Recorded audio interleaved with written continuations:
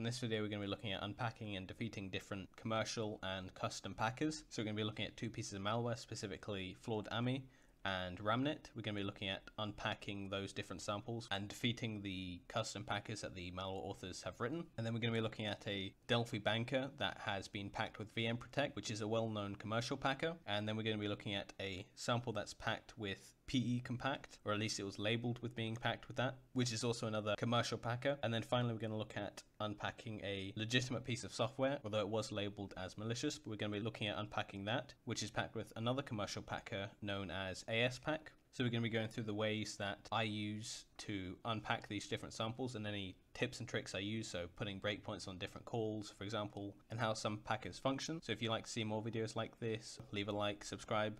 So we're going to start off quite simple by looking at a sample of FlawedAmmyy, and this is a remote access tool that has been quite common recently. In this case, we have a version that's packed. So what we can do is we can use a tool called PEID to see if it's able to detect any packers in there. And as you can see, it's just saying Microsoft Visual C, so we can assume that this is probably a custom packer. So what we want to do is we want to open it up in IDA Pro. So I'm using the free version here.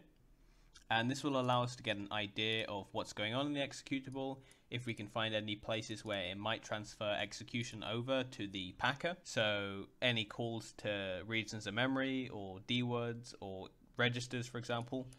So what I like to do is I always like to look right at the bottom for any calls to these different registers or regions of memory, mainly because if you have a packer, it's most likely that it's going to transfer execution at the end before it exits rather than right at the top. So in this case, we see it's calling exit here, calls get module handle. So this is basically getting a handle to the current module, I guess, just from looking at it.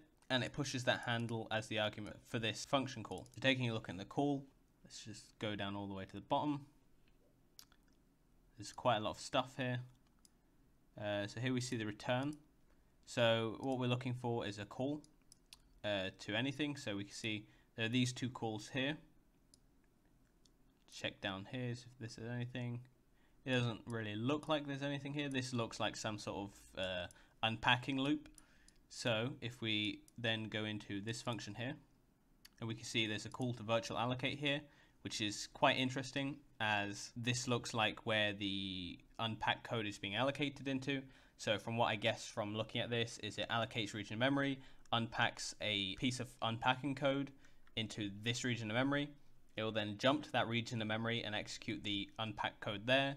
And that section of unpacked code will then unpack the actual executable into memory and potentially overwrite the original executable, if that makes any sense.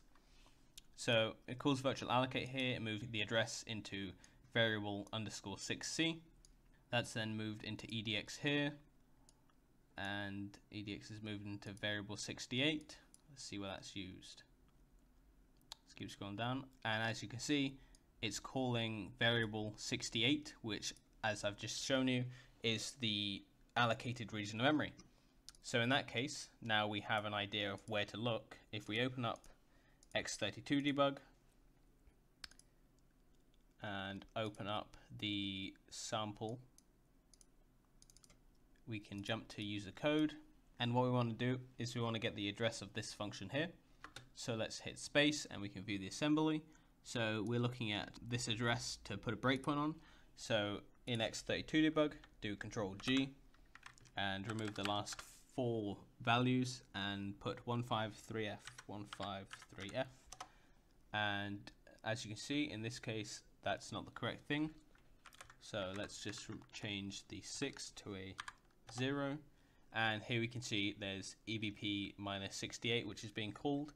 So put a breakpoint on that and just run to it. So as you can see, we've hit the breakpoint and right click, follow and dump. We can see this is a different region of memory, and because it's quite small, we can assume that it's going to unpack an executable and then overwrite the original process potentially. So let's step into this with F7. So stepping into this, we can see there's clearly stack strings being used here. So we can assume that, these will be imported by the unpacking code to execute. So we can see virtual allocate here. So what we want to do is we want to put a breakpoint on virtual allocate, and there's also VMProtect here. So there's definitely a chance that this is performing self-injection. So if we look through this unpacking stub, we can see if we can find any calls to a register, because as you can see here, it's calling dwords. Like here, we can see dword a pointer to EBP-38.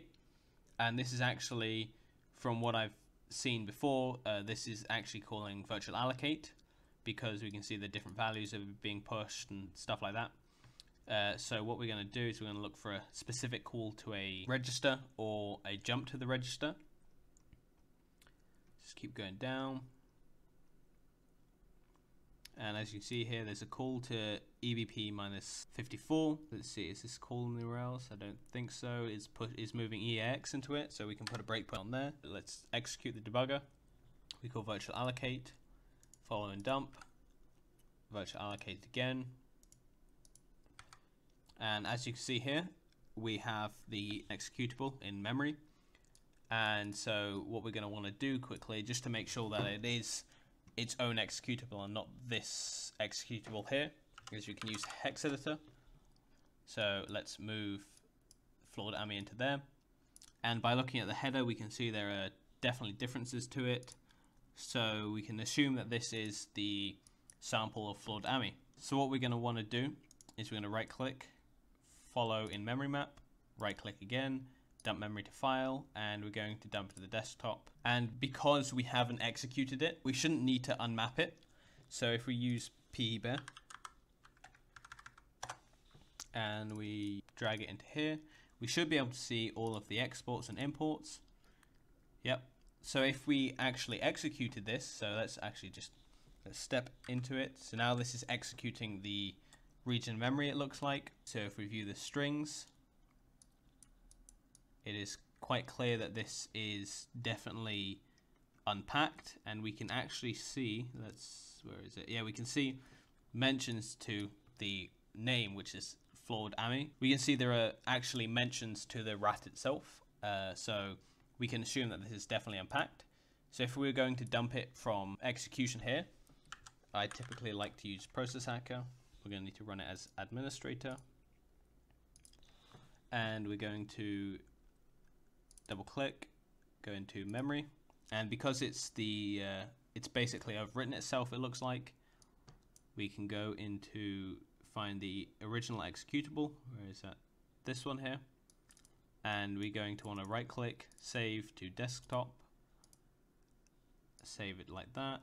We can close that off, and if we open it up in PECompact, you'll notice the exports, or the imports, sorry, haven't been resolved. And this is because it's mapped into memory. So we're going to want to unmap it. So if we go to section headers and change the raw address to match the virtual address. So let's just change that. 60. And then 97. So now if we look at the imports, we can see the imports have all been resolved. The exports, it still says server.exe.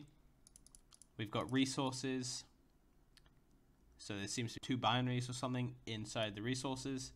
And so we basically can then go from here. So you can either dump it before it's being executed and you have pretty much everything set for you, or you can dump it during execution and then you just have to unmap it.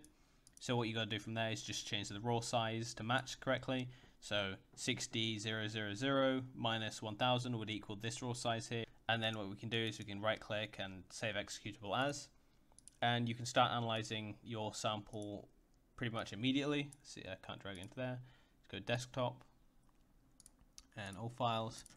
So we're looking for this one. Go to user code, and as you can see, this is the entry point. We've got all the strings here, all the strings that are meant to be here, and basically you can start analyzing the sample then and there. So that's how to unpack this sample of FlawedAmmyy. So what we're going to be doing next is we're going to be looking at a packed Ramnit dropper that will drop the Ramnit banking Trojan to the desktop. And this is in fact packed as well. So we're going to be looking at how to unpack it. So once we've unpacked this dropper, we're going to be looking at VM protected binary. We're going to be looking at a PECompact packed binary, as well as an ASPack packed binary. And that will pretty much conclude the video.